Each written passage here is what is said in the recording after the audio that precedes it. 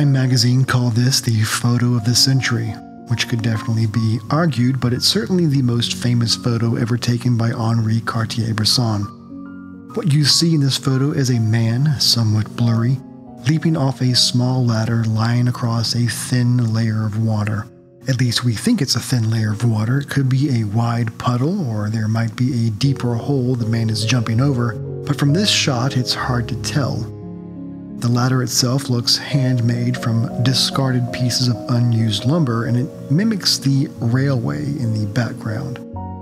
There are small rivulets of surface waves pushing off the ladder from the man's weight having left its support. It appears to be some construction site. There's a pile of rubble in the background, what appears to be broken barrel bands, a wheelbarrow, and areas of the ground that has been disturbed from work. Beyond the gate, there are rooftops. One off to the left has a clock facing the direction the man is jumping towards. Plastered on a wall, nearly running parallel with the cast iron fence, is an ad for a circus called Ralowski. On that poster is a dancer leaping into the air as well, almost mimicking the man leaping from the ladder, while the name of the circus company almost mimics the rails in the background. It is an image that sums up Cartier-Bresson's philosophy on photography, which surrounds itself around recognizing the importance of a particular instance and encapsulating it with the geometry of a scene. There are two things Cartier-Bresson seemed to pay particular mind to in his own photography: the pleasure of geometry and the decisive moment, also the name of his most famous book.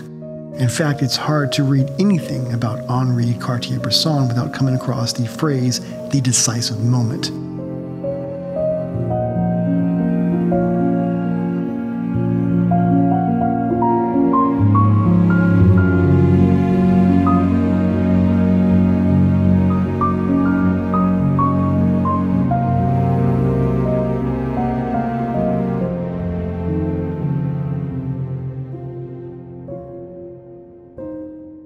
Cartier-Bresson has said, "To take photographs means to recognize simultaneously and within a fraction of a second both the fact itself and the rigorous organization of visually perceived forms that gives it meaning. It is putting one's head, one's eye, and one's heart on the same axis." And that in itself speaks to this famous image. But why is it so famous, and why is it so highly regarded? Let's look at the composition. The first thing your eye is drawn to in this image is of the man leaping above the water.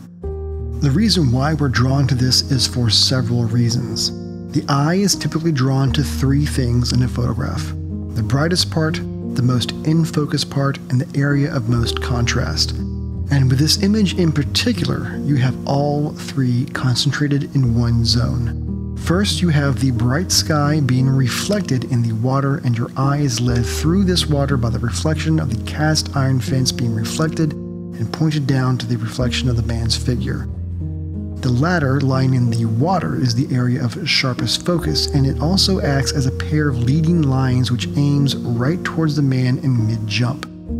Not only that, but there is a shape being made by the man's spread apart legs and the reflection, which looks almost like an arrowhead or diamond shape, pointing into the direction of where the man's foot may land. Furthermore, his foot is only about an inch above the water's surface, which creates this tension in the viewer knowing what is about to happen but not being able to see it. Finally, the darkest part of the scene is in fact the man himself, positioned right in front of the brightest part of the scene, giving the eye an anchor point like how well defined a word is on the printed page. If that's not enough, the man in mid-jump has a slight motion blur which gives the impression of movement and kinetic flow. Beyond what we initially see, we can do some further investigation into the background. One of the most serendipitous things about this image is the appearance of a poster towards the back advertising a circus. There appears to be a female dancer in what's called a split leap. Her silhouette marks the closed loop within a stylized number 9, as well as appearing to mimic a more elegant shape of the man leaping from the stepladder. I find details like this to be happy little coincidences because from this point a person could notice other bits of coinciding details. There's the name Railowski. Not only is it a play on the railway behind the fence, but the rails constructing the ladder in the water. The hands on the clock, hard to see but it's there, points down towards the man and faces in the same direction he's headed. Also, the rooftops of the buildings appear to disappear towards the left but become sharper to the right as they angle down again towards the leaping man. So are we reading too much into this? Is this a constructed scene or truly a moment of colliding happenstances?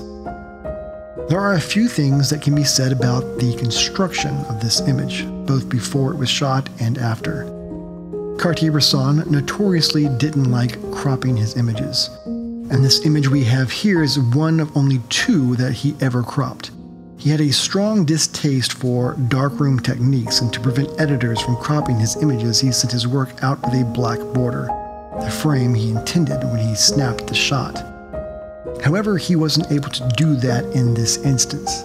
He said, "There was a plank fence around some repairs behind the Gare Saint-Lazare train station. I happened to be peeking through a gap in the fence with my camera at the moment the man jumped.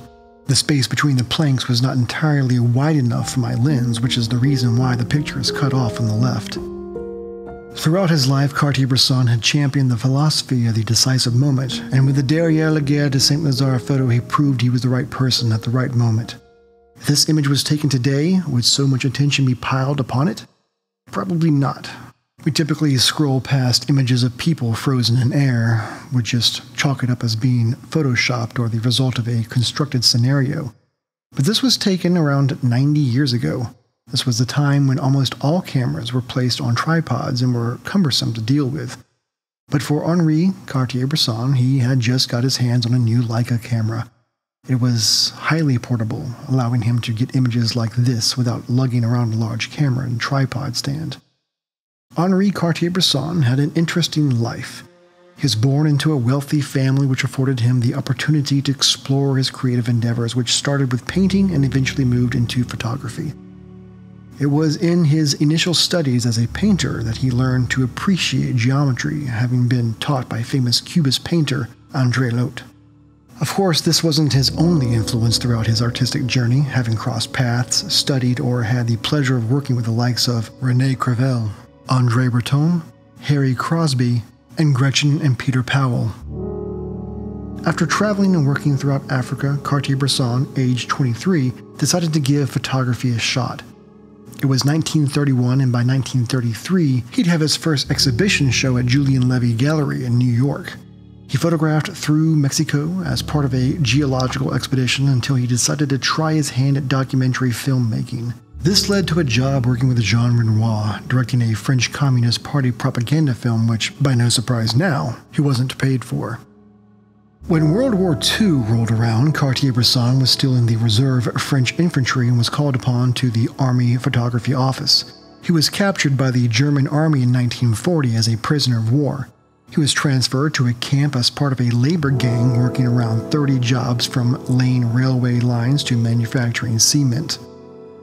He unsuccessfully tried to escape imprisonment 2 times before finally succeeding on his 3rd attempt. He managed to cross back into French territory where he forged papers and train tickets provided by a French sympathizer.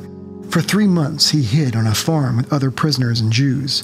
When asked what the greatest journey of his life was, he responded, "The 3 escapes." When he finally felt comfortable with his freedom, he returned home to retrieve his Leica camera. He had buried it in a secure location prior to the German invasion. He hadn't taken a photo in 3 years. He was eager to get back to work. Henri Cartier-Bresson paid little attention to technique, relying on experts to do his developing for him. They knew he didn't like contrasty or soft images, but favored the purity in what he saw. He used Leica cameras and typically used a 50mm lens. He said he never shot using flash, stating that using a flash was like shooting off a gun in a library. He really didn't know how many photos he took in his long 30-year career, though it's been estimated to be over 500,000. Until the very end of his life, he was always drawing or photographing.